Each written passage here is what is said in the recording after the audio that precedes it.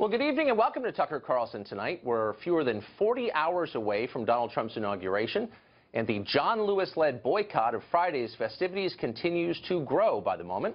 As of right now, at least 68 House Democrats say they are ditching Trump's inauguration. Some say they oppose his policies. Others insist his entire presidency, the man himself, is illegitimate. One of those participating in the boycott is newly elected Congressman Dwight Evans of Pennsylvania, and he joins us tonight live from Philadelphia. Congressman, thanks a lot for coming on. Oh, thank you very much. So you just got elected, and now you're boycotting. How come? A couple of reasons. First and foremost, I believe that the president-elect doesn't share the same aspect around the Affordable Care Act, which is basically for the constituents that I represent. It's very important. Secondly, about the Russian hacking. I believe that also should be taken serious, and it should be investigated. And thirdly, about the issue about Congressman John Lewis. Here in the city of Philadelphia, he received the Liberty Medal celebration of the Constitution a couple of weeks ago. Very same medal that President Mandela, Colin Powell, Jimmy Carter, a number of other people received that. So basically, look, at the end of the day, the president-elect will be sworn in. But, you know, this is the opportunity for me to send that message that I'm not happy or satisfied. Right. But I understand that, and I understand your reasoning. So you don't agree with Trump on Obamacare, and you're concerned about the Russian interference with the election, and the John Lewis spat bothered you. Just for my interest's sake, would anyone who disagrees with John Lewis on a political issue get the same treatment from you? Well, I mean, look, John Lewis is a hero in this country. He should not have been attacked the way he was attacked. It's clear that if you look at the kind of tone. Well, I mean, he's a congressman, but... And I'm not attacking John Lewis. I'm just wondering, I mean, he's an elected official, and he has been for 30 years. And so if I disagree with something that he says, does that make me a villain? Well, but to say that he has not demonstrated any action, I believe that's the wrong message. He has demonstrated a lot of action in terms of the things he has done. I mean, to make those kind of charges are ridiculous, to say those things about John Lewis and what he has meant. I just think those things are over the board. And I think as a person who's going to become the next president of the United States, in my particular view, we should talk about trying to bring people together rather than separate them. Right. And I think it's a fair point. I don't think that the president-elect should have tweeted that. But my understanding is that he was making a statement about Congressman Lewis's district, which is not a rich district. It's a district with a lot of problems. And he was saying, look, you represent this district, and you have for all these years, and it's still in rough shape. Maybe that says something. And so I wanted to ask you, since you also represent a heavily poor district in Philadelphia, if you think boycotting the inauguration will help your constituents. And if so, how? Well, look. At the end of the day, he will be president of all Americans. Right. The election is over. And the reality is we should work together. You don't work together if you're president of the United States by attacking a member of the Congress. I've been in the legislature for 36 years. Legislators and executives should work together. I've never seen a situation where the chief executive attacks the legislature before they get out of the box. I have worked with Republican governors, Governor Corbett, Governor Ridge, Governor Thornburg, right here in Pennsylvania. And we work together. We got things done. It's not to say we always had to agree on policy, but at the end of the day, the name of the game is to get something done for people, putting people first. I don't believe that that's what he has done. But I wonder if you've ever seen a situation where legislators have attacked the executive even before he takes office.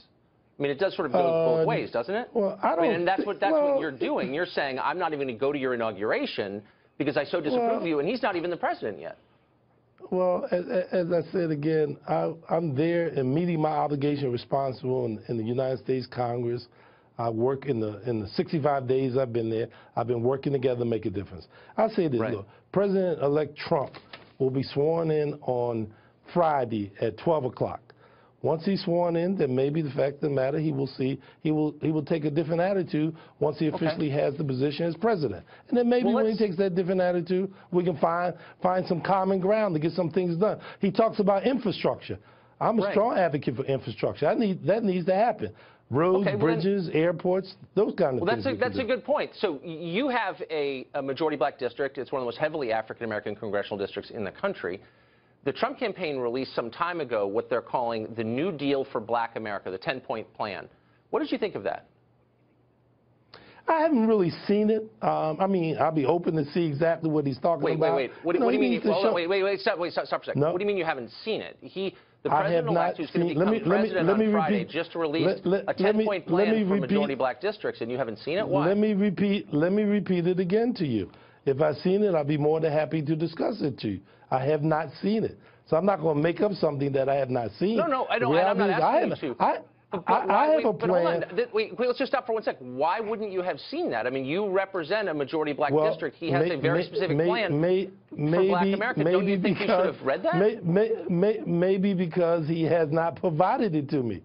Because he hasn't provided it. I haven't seen it. It's on the internet. He's been talking about it in speech after speech. I mean, you may not disagree with it or not, but why wouldn't you make an effort to find out what he's saying? He could be, well, that's mutual. That's mutual. I agree, but you're a sitting member of Congress, and he has a plan that affects your district, and you haven't read it?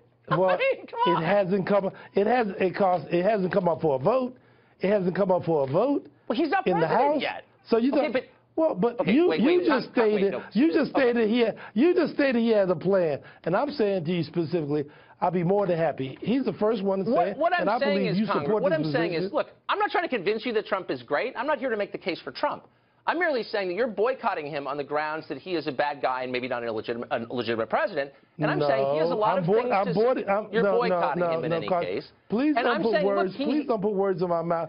You already explained why you're boycotting him. I'm merely saying, why haven't you taken... Hold on, stop for 1 second. Simple question. I said specifically on health care. Go ahead. Why haven't you taken the time to find out what he's saying? And let me just run through a few of these things. No, you haven't. Let me tell you what. You want me to tell you what he said? You want me to tell you what he said? No, you want me to tell you what he said? What he specifically well, you don't know said because to you the haven't black read the community. document. Well, no, I read his comments. I read his comments. Where are you on school choice? That's number one.